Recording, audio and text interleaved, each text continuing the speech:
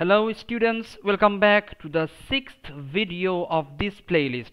So this will be the last video of this playlist since we will be solving the last question of October 2023 Statistics 1 paper. So let's see what's the last question from this paper is about. So basically the concepts behind question number 6 is from chapter number 5, that is correlation and regression, that has been discussed in your statistics textbook, what I said, chapter number 5. So in order to be able to solve this question, definitely you should have known all of the concepts from chapter number 5, like concepts behind the regression line equation and the summary statistics also. So let's get started with question number 6. Okay. The variables x and y have the following regression equations based on the same 12 observations. Okay. There are total 12 observations. The regression equation is given for y on x. It is y equals to 1.4x plus 1.5. And for x on y, regression line equation for x on y, it is x equals 1.2 plus 0.2 y.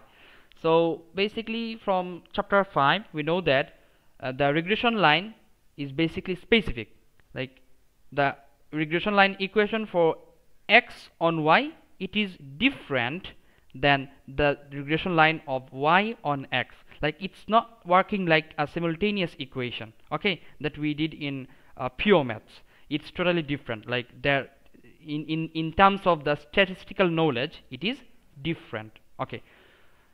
So part A asks to find the point of intersection of these lines. We need to find out the point of intersection of these lines. Okay. So for finding the point of intersection between these two lines, we have to use the concept from what? Pure maths, that is solving what? Simultaneous equation. You can consider the two equations as simultaneous and then solve for x and y. Okay. So on the point of intersection, because on the point of intersection what we know, their x values will be equal, isn't it? Right.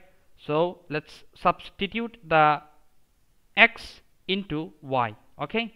So for part A1, let's substitute x into the equation of y.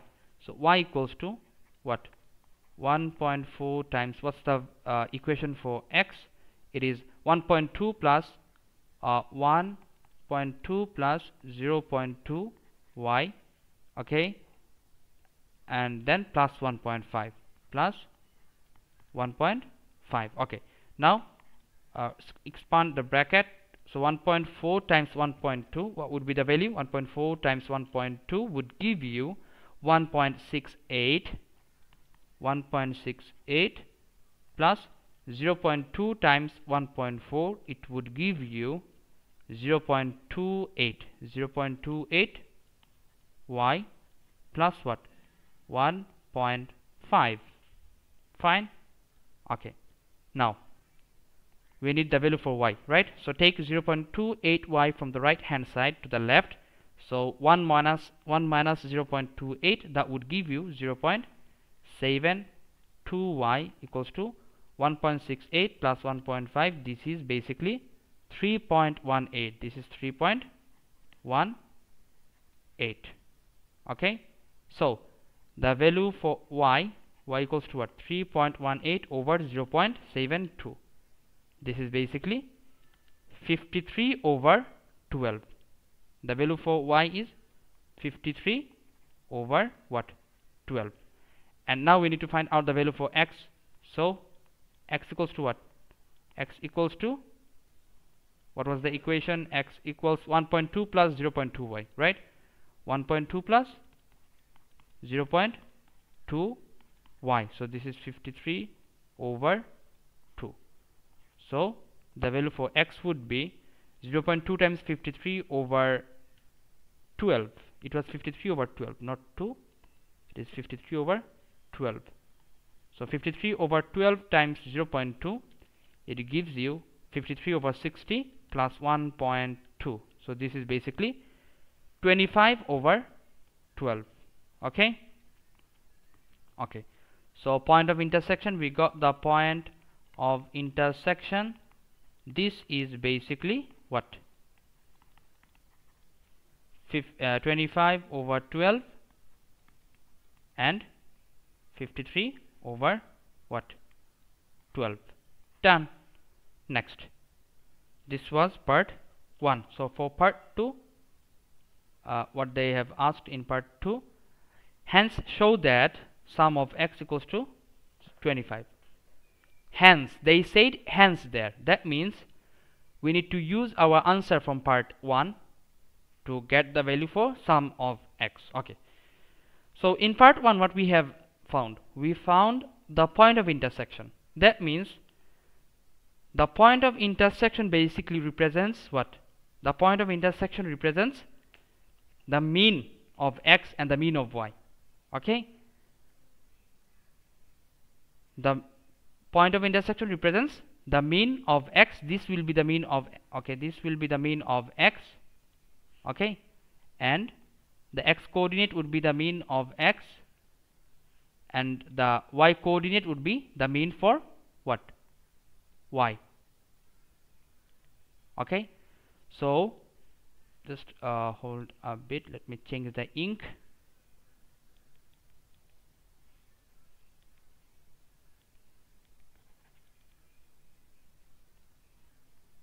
Okay, so this is the mean for x bar, and this is basically the y bar. Okay, so for part 2 we got what? X bar, this is equals to what? 25 over 12. Therefore, so what we can write? So sum of x. So sum of x equals to what? Mean is basically sum of x over n. So if you multiply the mean, that is 25 over 12 times n. N is what? 12. So what we can get? 25. And that's what the question has asked for. Okay. Okay. So next is part B. In part B, what they have asked, given that sum of xy is 6961 over 60, so find s of xy. We need to find out the value for s of xy. Okay. So at first consider what's the formula for s of xy. S of xy.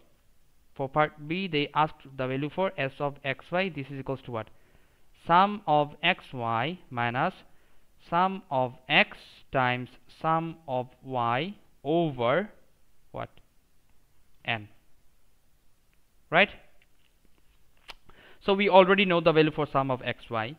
We already know the value for sum of x that we found in part A2, and just we need to find out the value for sum of y. So sum of y, we know the mean for y, it is what? It is the y coordinate of the point of intersection, isn't it? The y coordinate of the point of intersection, which is 53 over 12, which is 53 over 12. That means, so what we can write, sum of y is basically, it's 53 over 12. Okay, 53 over 12 times what? 12. Okay, so that would give you 53. So we got the sum of y, which is 53. Now it's time to find out the summary statistic s of xy. So s of xy would be what? Sum of xy. Sum of xy, it's given as 6961 over 6961 over 60.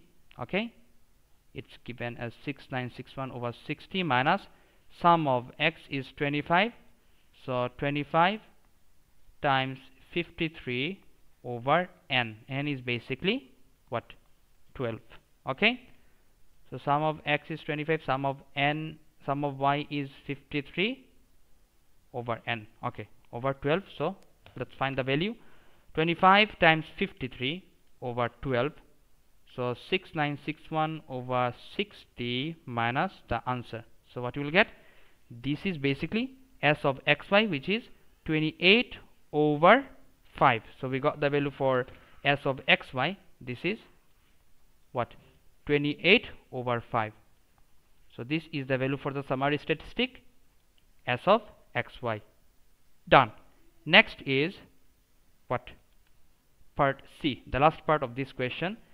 In part C, they are asking to find the product moment correlation coefficient, that is PMCC. We need to find out the PMCC between x and y. Okay, so we need to find out the PMCC, the value for the product moment correlation coefficient. So at first, consider the formula for PMCC. The formula for PMCC is basically R equals to S of xy over square root of S of xx times S of xx times S of y. So we know the value for S of xy, we just found, and we have to find out the value for S of xx and S of y. Okay, now our work is to find out the value for S of xx and the value for S of y. So how can we find out? Let us consider. We have the equation of the two regression line, right? One is for y on x, the other one is for x on y, right? Okay, so we know that what we know. We know that the gradient of regression line equation is basically, if you are considering the regression line of y on x, okay, then for that equation the gradient is basically S of xy over S of xx. Okay, so since we know the value for S of xy and we know the gradient, so we can easily find out the value for S of xx, right? So b equals to 1.4, right? In here you can see that b is equals to 1.4. So b is equals to what? 1.4. This is basically what? S of xy over S of xx. This is 1.4, and again another b is basically how like what's the value given there? 0.2. The coefficient of y. This is 0.2. So for the second one, which is 0.2, it is basically what? It is basically S of xy over, the previous one was S of xx, so now it will be S of y. Okay, so this is 0.2. So easily we can find out the value for S of xx and the value for S of y. So S of xy is 28/5 over 1.4. So what you will get the value for S of xx? So S of xx equals to 28/5 over 1.4. So you will get exactly 4. The summary statistics S of xx, it's basically exactly 4. And let's find S of yy. So S of yy equals to what? 0.2 over, sorry, I wrote it opposite. It should be 28/5 over what? S of yy is basically, sorry, over 0.2. Yes, so S of yy goes to the right hand side and 0.2 comes to the denominator. That's it. So S of yy is basically 28/5 over 0.2. This is exactly 28. Okay, then we got the value for S of xx and S of yy. So it's our time to find out the value for the PMCC. So R equals to what? S of xy. The value for S of xy is basically 28/5 over what? Square root of what? 4 times 8, right? Okay, so what would be the value? So 28/5 over square root of 4 times 28. So the value is basically square root of 7/5, which is 0.529. 0.529. So this is 3 significant figures, and that's the value for the product moment correlation coefficient between x and y. And that's all about the sixth question, the last question of Statistics 1 October 2023 paper. So in this playlist I have tried to explain as much as possible. So definitely there might be some flaws in my calculations or my talkings.